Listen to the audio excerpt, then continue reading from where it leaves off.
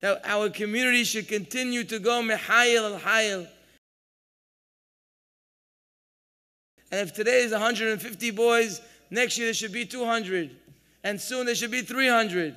And we should continue, because the more that they succeed, the more our community is going to succeed. And the more Klal Yisrael is going to benefit. Hashem should give them beracha ve'hatzlacha. And again, I want to thank them for inviting me. It's a great honor for me to be involved. And be'ezrat Hashem, we should always be together. B'simchat Hatorah. Amen.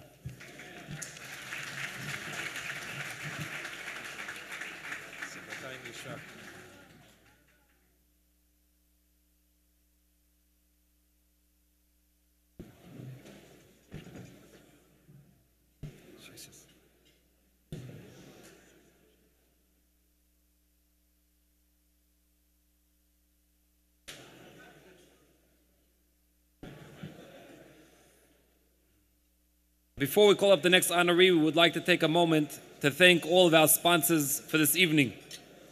If not for them, this project would not be possible.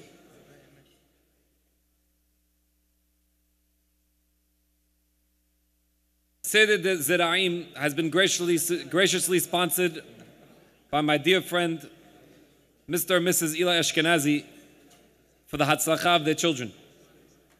Seder Moed has been sponsored by Mr. and Mrs. Ray Haber in memory of Shulamit Bat Rivka Aleha Shalom. Seder Nashim has been generously donated by Mr. and Mrs. Jimmy Kezri in memory of Seli Kezri Aleha Shalom. Seder Nezikin has been sponsored by our friends from Panama, Mr. and Mrs. Harry Nissim and Mr. and Mrs. Didier Haifetz. Seder Kodshim has been anonymously sponsored in honor of Rabbi Amram Sananis. And Seder Taharot has been sponsored by Mr. and Mrs. Baman Garmezium in honor of the Rosh Hashiva Shlita. We would like to thank also all those who have sponsored Masechtot. Thank you for all your continued support. The next honoree.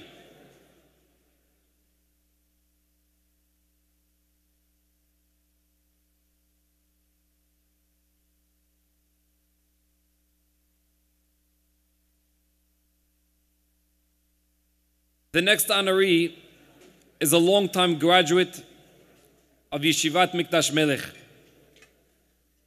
a person who personifies and exemplifies the yeshiva with his Torah, his Derech Eretz, and Yirat Shamayim.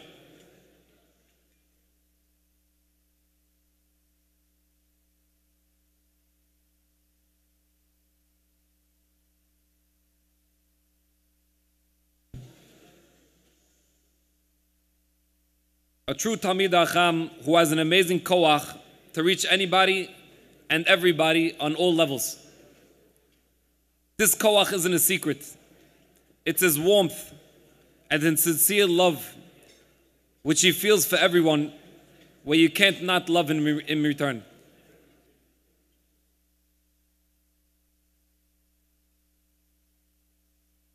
He started a minyan in Sha'arei Tzion about a year ago, and within weeks it was packed.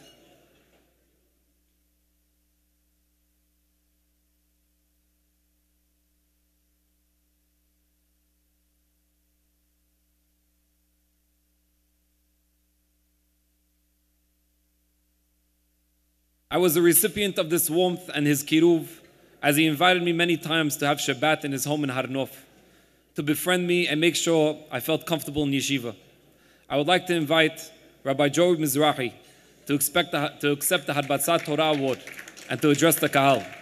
I would also like to invite Rabbi Goodman to present this award to the Rabbi.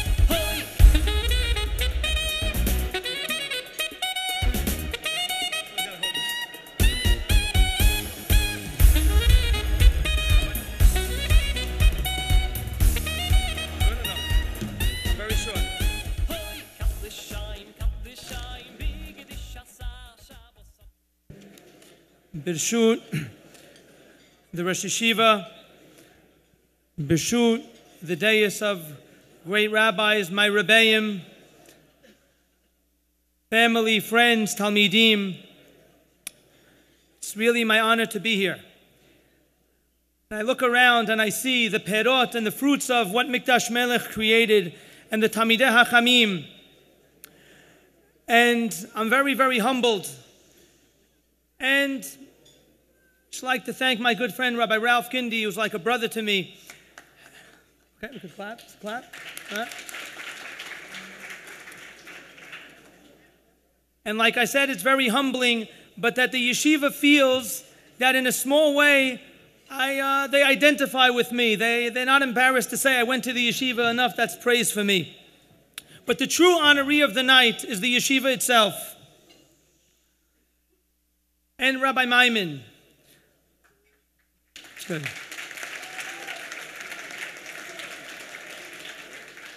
Rabbi Maimon is the engine that makes the yeshiva run. The rabbi is a Tamid Hacham par excellence. Someone who's there for all the Bachurim, somebody whose hashkafa shaped my worldview and the worldview of countless Talmidim. And we like to give the beracha to the rabbi, the true honoree of the night, that he should have many, many years of Harbatzat Torah, of continued strength and success to the rabbi and all the other rabbis. Amen.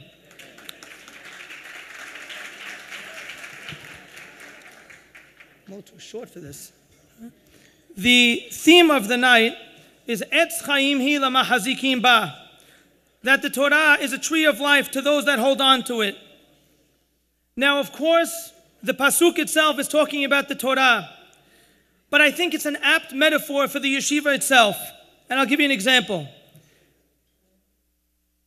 When something grows on a tree, and you detach it from the tree, and you see the fruit, and the fruit has a lot of good qualities. The fruit tastes delicious, it looks delicious, it's very appetizing, and the fruit is no longer on the tree.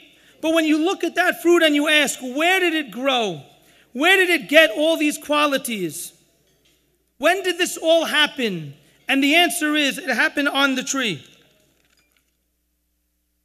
Those of us who are no longer in the yeshiva, I look to some of our students who are still in the yeshiva, and those of us who are no longer in the yeshiva, like Rabbi Ralph said, there's a memory every single day of the yeshiva.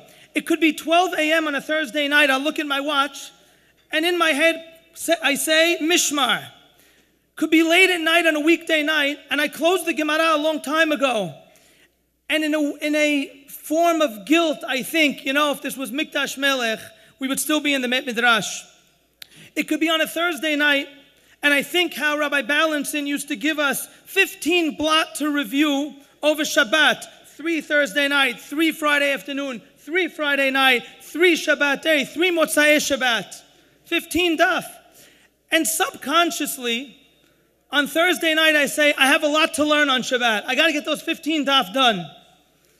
They don't get done. We're not in the yeshiva. It's like, Dorothy, you're not in the yeshiva anymore. Rabbis, forgive me. All right? Rabbi Rain understands. All right? Yeah.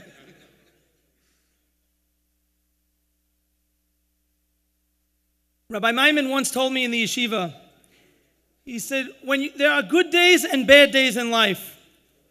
Bad days are to fight through. You got to fight through a bad day. And good days are to show you what you're capable of. Mikdash Melech inspired me. The fruit is off the tree.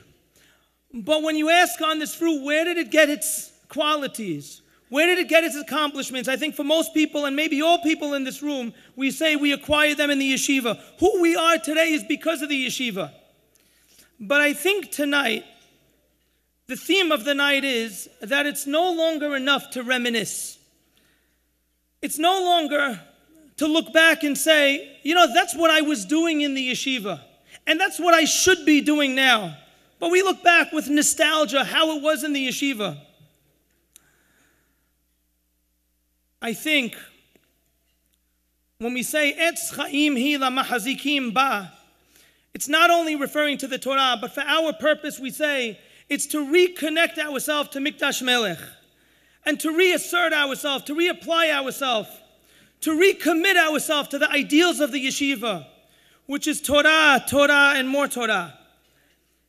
And because we all look at the yeshiva like our best years, I think what we should all, at least personally, and if in a small way, we accept upon ourselves to reattach ourselves to that tree. Not to be detached and say, look how good this person is. You know where the growth happened? It happened in Mikdash Melech. But to say, let's get back on the tree. Why should it be that on a Thursday night I look back and say, if I was in Mikdash, my Gemara would be open? And on a Thursday night I say, if I was in Mikdash, we'd have learned 15 daf over Shabbat. But Be'ezrat Hashem, personally, in a small way, to be Mikabel, not to be detached from the Etz Chaim of the yeshiva, but to reattach ourselves to the Etz Chaim of the yeshiva.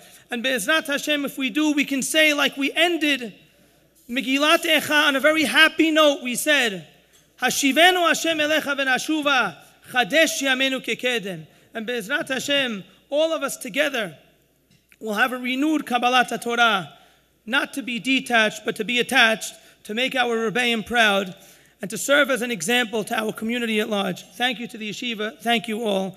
Thank you with much appreciation.